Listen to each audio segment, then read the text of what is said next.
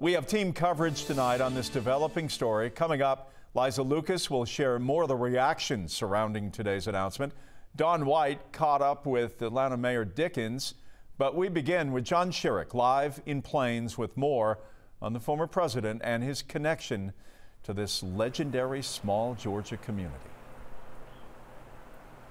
Plains, of course, is Jimmy Carter's lifelong home. Born here October 1st, 1924, grew up on a farm just down the road, graduated from Plains High School, went off to college, Georgia Tech, and then the U.S. Naval Academy, met Rosalind Smith here. They married here in 1946, and he was 7 years into his naval career, helping found the nuclear navy when in 1953 his father, James Earl Carter Sr., died, and Jimmy Carter made the decision to leave the Navy and come back to Plains to take over the family's peanut warehouse. And wherever he was in the world, wherever he was across this state, or even in Sumter County, he always came back to Plains, and one of his priorities was to teach Sunday school.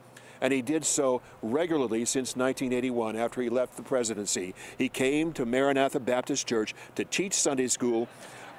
Did not stop until 2020. He did not let anything get in the way of his Sunday school lessons. Not recent health challenges, not cancer, not a broken hip. He always came back to Maranatha Baptist Church until the challenges of the COVID pandemic and his age were just too much. But people would come from around the world and across the country to listen.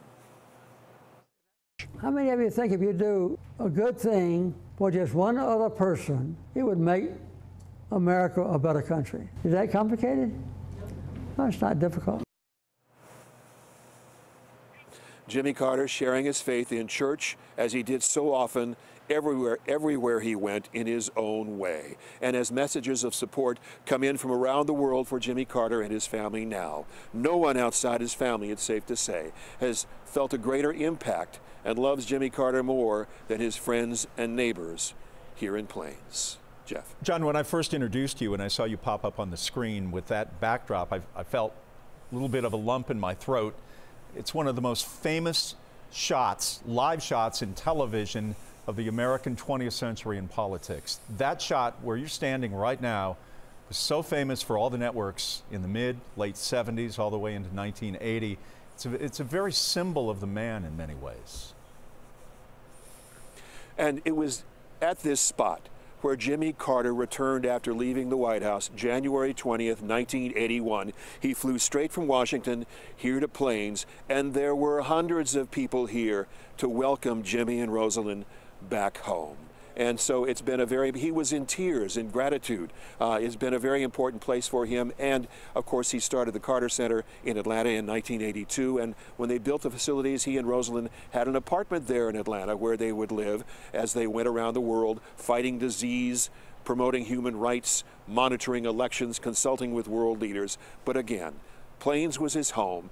People would see him riding his bicycle throughout Plains. He would run errands, and then just down the street at his home, he would paint. He was a carpenter, he was a poet, he was a writer, a historian, and he consulted world leaders from his home here in Plains. He felt most comfortable here at home.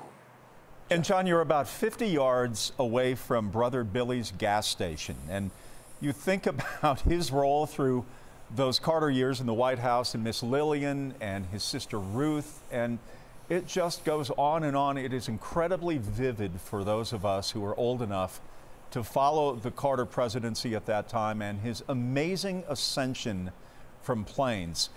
Sometimes people say, what is Plains like, who haven't been there, who are not from the South?